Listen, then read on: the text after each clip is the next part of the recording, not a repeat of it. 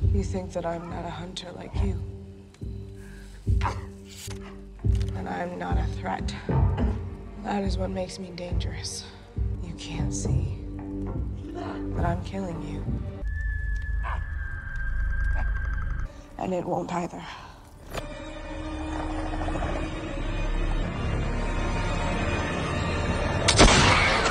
Hey everyone, today's video will be on the 2022 film Prey, starring Amber Midthunder.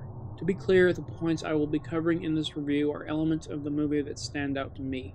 Apologies if I say anything similar to, or repeat anything other YouTubers have discussed, or if I missed anything that stood out to you all. To be honest, I wasn't really into the Predator franchise before this film. Granted, certain elements of it I did find interesting, just not enough to make me want to watch and read everything Predator related. I did watch or read bits and pieces here and there, just to see what the franchise was like. I did watch the 2010 Predators movie, which wasn't half bad. With this movie though, I was interested. The characters, the setting, the plot, all these aspects in Prey had me intrigued and had me waiting in anticipation for the film. The leading lady had a powerful, defining story and good character development. Naru's journey in this movie was a story of struggle and growth. She wanted to prove herself to her tribe and to her family.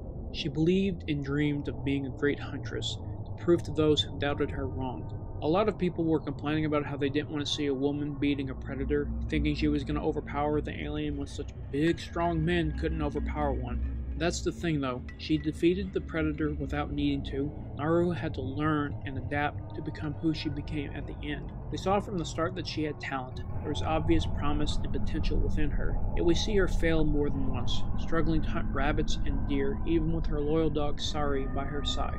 The first main instance of Naru struggling to become a huntress is when she joins her brother Tabe and the other hunters in trying to kill a mountain lion. We saw that she can quickly create tactical plans in a relatively short time that proved to later be a decisive advantage against a predator.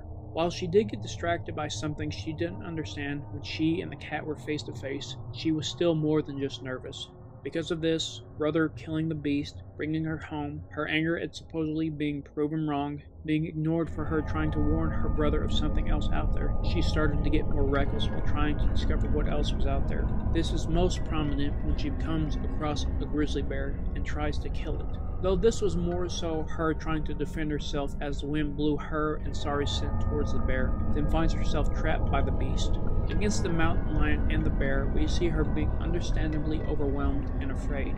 Being face to face with these two fierce and powerful animals would make anyone understandably terrified. She learns from these events, including being captured by the French trappers who cruelly slaughtered the bison and utilized as one of their weapons against the predator. Just a side note, it's unrelated. I just hate these kinds of traps and what pain they inflict on animals and people as well. I also loved watching her kick the asses of those merry band of assholes.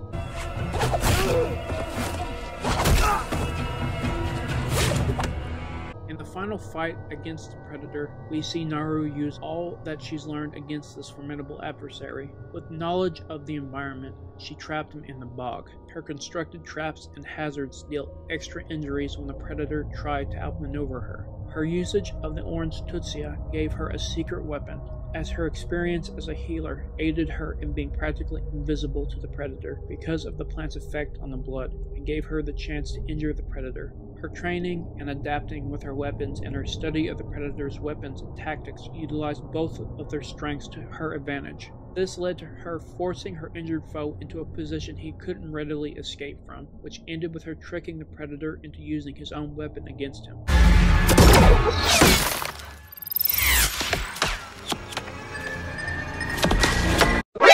NANI?!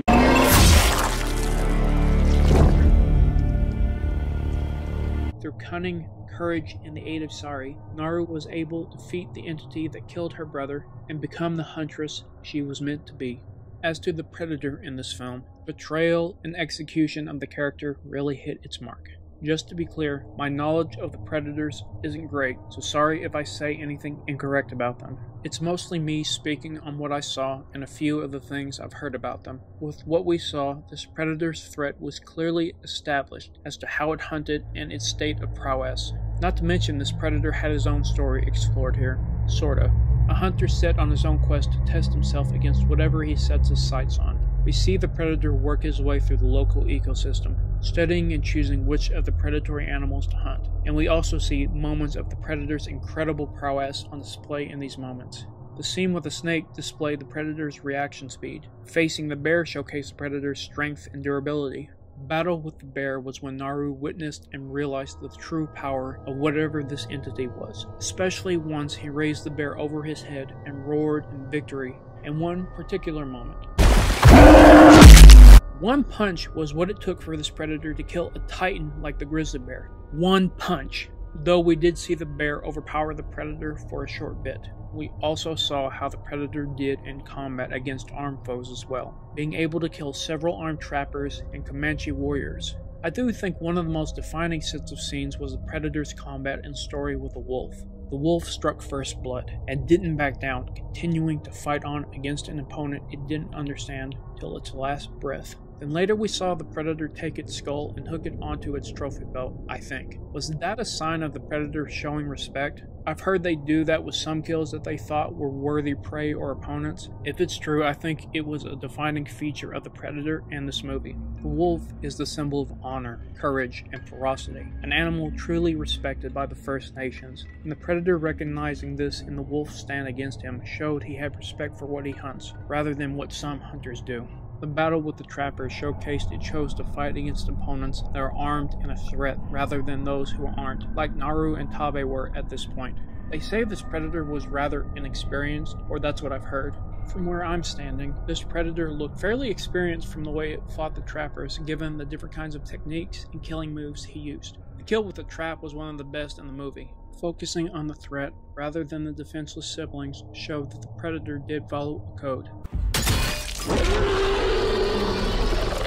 Though we do see the predator does fight to win too, given how he killed Tabe since he and Naru were keeping him off balance and severely injuring him during that scene.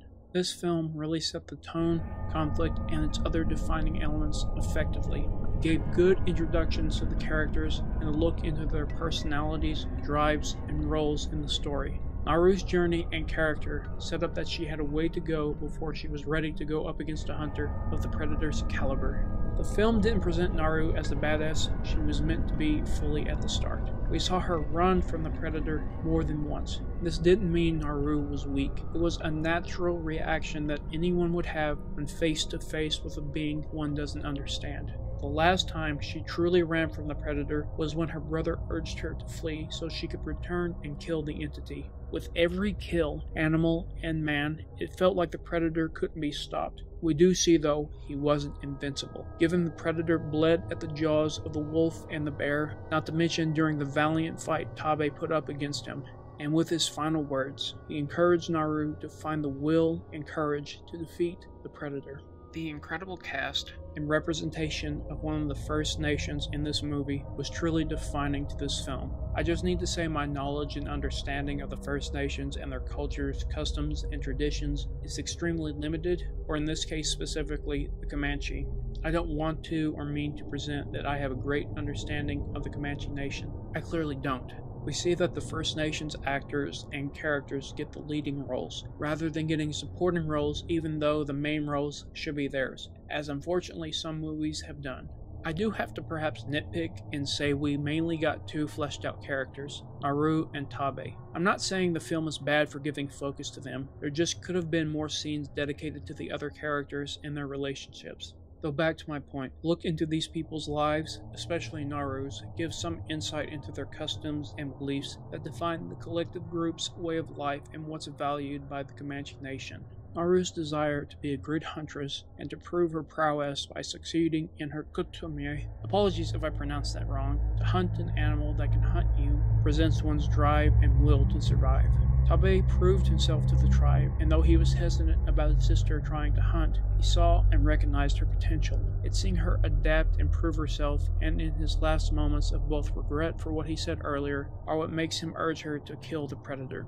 Portraying these First Nations characters as their own individuals, rather than stereotypes, or the same in regards to their personalities, is what helps make their relationships and connections that much more compelling. We have the rebellious and courageous Naru, the protective yet supportive Tabe, and we have the assholes of the group. The movie also portrays the meeting or clashing of the First Nations with the white men, with Naru not understanding what those racist trappers were saying and how cruelly they treated her, save for the translator, and watching in horror at how they tortured her brother, the realization that they had slaughtered the bison, and how they tried to use Naru and Tabe as bait for the predator, from the perspective of Naru and the other Comanche, and thus an insight into how the First Nations perceived their meetings with the white men. Given we are following the story from their perspective, we are going to see things through their eyes.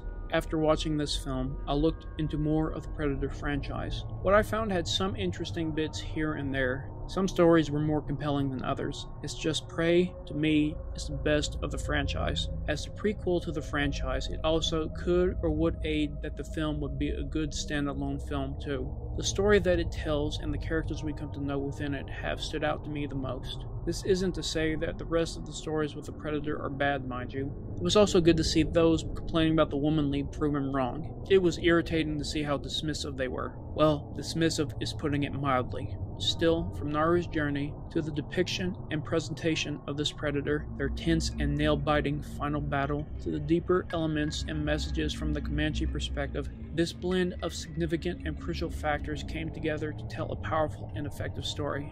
Nevertheless, let me know what you all thought of this movie and its plot, characters, and more. I hope you liked this video. Make sure to like, comment, and subscribe. Once again, I hope you liked this video, and thank you for watching.